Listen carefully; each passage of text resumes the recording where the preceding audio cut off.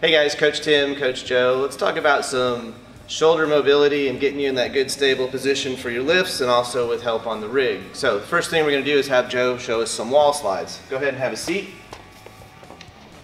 So what we're looking for here is a couple points of contact. Low back, shoulder blades, and then Joe's going to raise her arms to 90 degrees. I'm also looking for her wrist to touch the wall and these elbows. From here, we're just going to have her raise her hands as far as she can. She gets to that sticking point. Go ahead and hang out, take a couple deep breaths, and then lower back down. All right, so we're going to use this as a test. The next 4 movements that we're going to show you should improve this test. So what we'll measure, you can see these marks on the wall. Here's one person's where they started, and then you can see that they improved on the second one. So we're going to have Joe go ahead and get down on all fours. She's going to put one hand behind her head, and from here she's going to rotate this elbow down to her hand and then up towards the ceiling. And she's going to follow that elbow with her eyes. So do a couple on that side, and then we'll have her go ahead and switch and do the other side. Awesome. Make sure that you follow your elbow with your eyes, so you should be looking at the ceiling. All right, great. So now we're going to do some tall windmills. Joe's going to take off one of her shoes here. She's going to make a fist and hold that shoe on top of her fist. What I'm looking for is a nice, stable, strong position here. That shoe is directly overhead. Now she's going to take this hand and she's going to lower it down her thigh, inside that calf, and she's going to touch her ankle. Hold it there for just a second, and then she's going to come right back up. Great. Go ahead and do a couple more. Here's the fault that we're looking for. So if Joe lets go of this shoulder and it starts to get out here and she tries to rotate, that shoe's going to fall off. So go ahead and do one on the other side for us. Good strong overhead position, stable, down.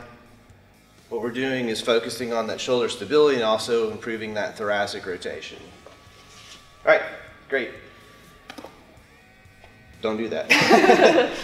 We'll let her put her shoe back on.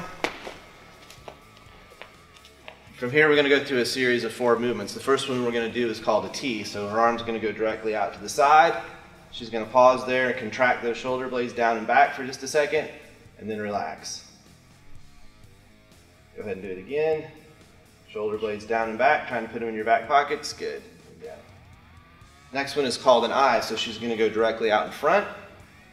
Again, we're going to pause, pull those shoulder blades down and back, and then relax. And again. Great.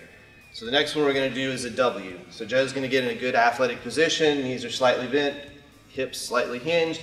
From here, she's going to take those arms back into the shape of a W. Thumbs are down. She's also going to contract here, and then relax, and again. Good. Next one we're going to do is a Y. So again, she's going to be in that good, strong athletic position. This time the hands are going to come out in front. Thumbs are down. And she's going to contract at the top, squeeze, and relax. Great. All right, the last one we're going to do is called the twisted cross. So go ahead and lay down and put your arms out at 90 degrees. So we're going to roll into this shoulder first. So Joe's going to push up with this arm and bend this arm so you can push a little farther. And she's going to push back and just hold. Let your head rest.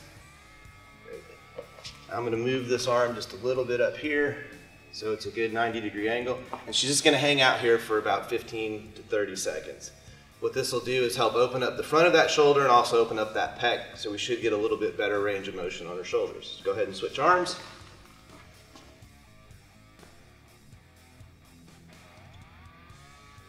And relax. All right, so from here we're going to go back to the wall. And what we should see is that Joe's range of motion on the wall slides has gotten better. So go ahead and get these points of contact. Again, we're looking lower back, shoulder blades, head. Go ahead and put your arms 90 degrees, elbows and wrists, and let's see if she's gotten better. Notice now that she's almost all the way overhead. And that's our shoulder mobility work for this month.